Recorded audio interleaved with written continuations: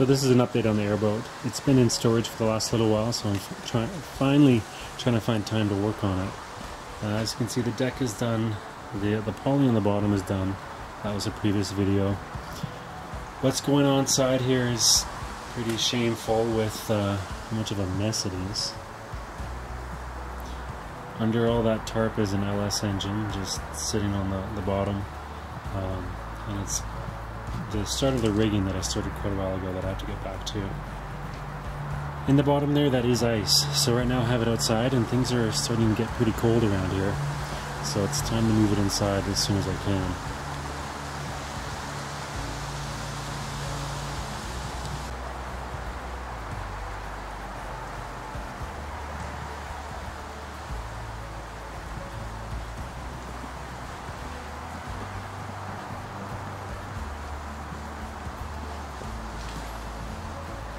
Right now there's a few significant barriers keeping me from being able to get some work done on the boat.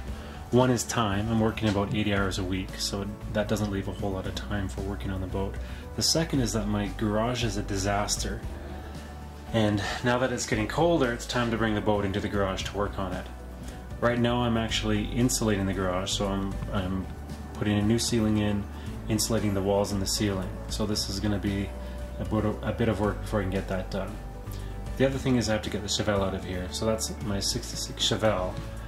And since winter's coming, it's going to be time for it to go into storage for a while anyway. I probably will build a new engine for this in the spring, but for now, it's going to leave the garage and the boat will get in here as soon as I can, and hopefully I'll get some progress. So even though I haven't had a whole lot of time to work on it, I have been able to get some parts. So this is a carbon fiber prop. It's a Whirlwind super wide. I'll show you guys that in more detail later. This new turbo just arrived. It's a Borg Warner S400 75. And this is the gear drive.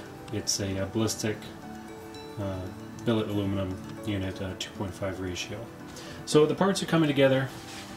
I just need time to work on it and time to get my shop in order so that I can get it in here and get some work done.